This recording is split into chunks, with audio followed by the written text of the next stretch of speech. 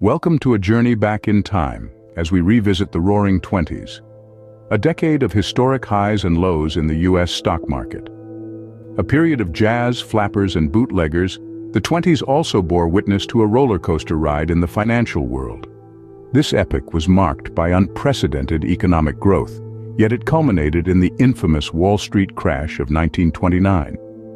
The echoes of this era still reverberate in our financial decisions today, shaping our understanding of market dynamics and investor psychology. So buckle up as we delve into the lessons we can learn from this fascinating era. The Roaring Twenties, a decade of great economic growth and widespread prosperity, was marked by a strong stock market boom.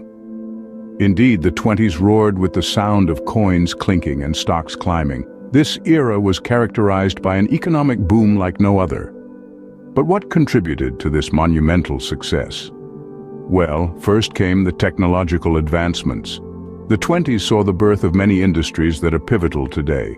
From automobiles to telephones, radios to refrigerators, new technologies were sprouting up everywhere, leading to massive industrial growth.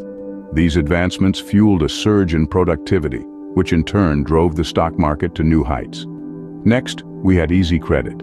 Banks were more than willing to lend, and people were more than willing to borrow. This easy access to credit led to increased consumer spending and investment in the stock market. The result? A skyrocketing economy. However, not all was as rosy as it seemed. Speculative investments also played a significant role in the stock market boom of the 20s. Investors, lured by the promise of quick and easy profits, poured money into stocks with little regard for their underlying value. This speculation created an unsustainable bubble in the stock market, setting the stage for the eventual crash. However, as history has shown us, what goes up must come down, and the Roaring Twenties were no exception. The boom of the Roaring Twenties came to a grinding halt with the Great Crash of 1929. This was a time when the exuberant optimism of the era was replaced by a sobering reality. The stock market, once a playground for the hopeful, became a field of broken dreams. The Great Crash was not just a sudden event. It was the culmination of a series of factors that had been brewing beneath the surface. Overspeculation was one of the prime culprits. Investors, blinded by the allure of quick profits, bought stocks on margin, borrowing money to purchase more than they could afford. This created an inflated market, a bubble ready to burst at the slightest provocation. This provocation came in the form of a tight monetary policy. The Federal Reserve, in an attempt to curb the rampant speculation, increased interest rates. This made borrowing more expensive, and as a result, those who had bought stocks on margin were left in a precarious position. But the final nail in the coffin was widespread panic. As stock prices began to fall, investors rushed to sell their holdings. This selling frenzy only served to accelerate the market's descent. The more people sold, the further prices fell, creating a vicious cycle of fear and loss. The Great Crash was not just a financial disaster, it was a societal upheaval. It marked the end of an era, the end of the Roaring Twenties.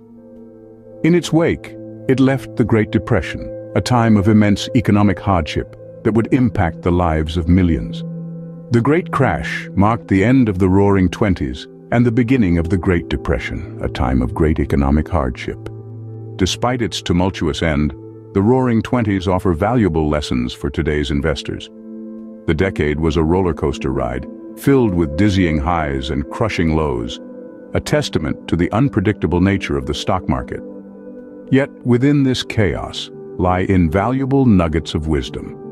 One of the most striking takeaways from this era is the peril of overspeculation. The boom of the 20s was fueled by rampant speculation, with investors often buying stocks on margin, essentially on borrowed money. When the bubble burst, those who had overextended themselves were left in financial ruin. This serves as a timeless reminder of the importance of investing within one's means and the dangers of excessive debt. The 20s also underscored the importance of sound monetary policy. The Federal Reserve, in an attempt to curb the stock market frenzy, raised interest rates, tipping the economy into the Great Depression. This episode highlights the delicate balance central banks must maintain to support economic growth while keeping inflation in check. Moreover, the decade brought to light the need for investor education and regulation to prevent market panics. The stock market crash of 1929 was in part due to panic selling, fueled by rumors and misinformation. This underscores the importance of financial literacy and well-regulated financial markets to ensure investor confidence and market stability. As we look back at the Roaring Twenties, we are reminded that while the stock market can offer great rewards, it also carries significant risks. By learning from the past, we can better navigate the future.